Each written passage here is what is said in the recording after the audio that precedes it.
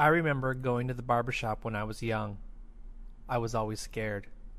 Scared that Danny would slip and cut an ear, or that he would reach for that leather strap to sharpen his blade and slice my head off. I was 6 years old.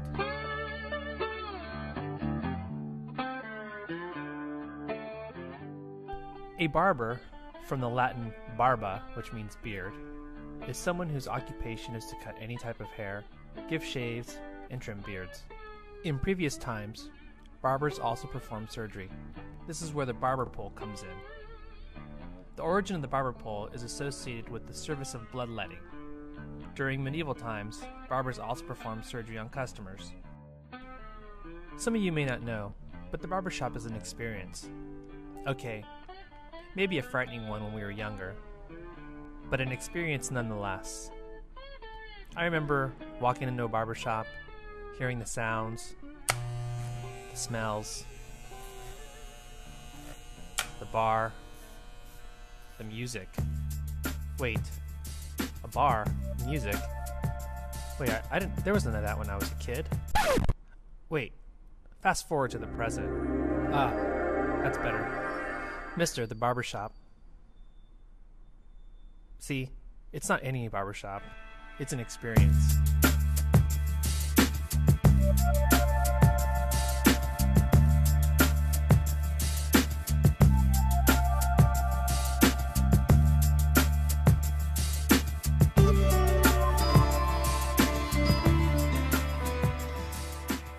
Mr. the Barbershop is located in the financial district in San Francisco, a prime location filled with men eagerly seeking to get their hairs cut.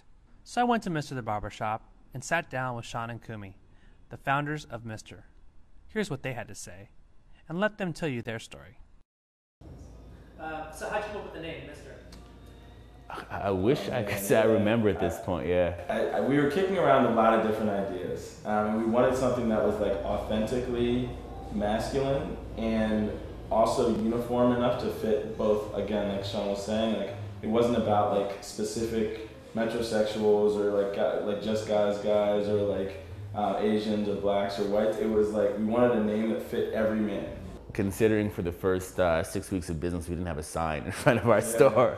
Most people were wondering what the hell we were. I see a lot of people walk by, they look in, and then they read the little... Exactly. But when people walk in and they're like, the first time.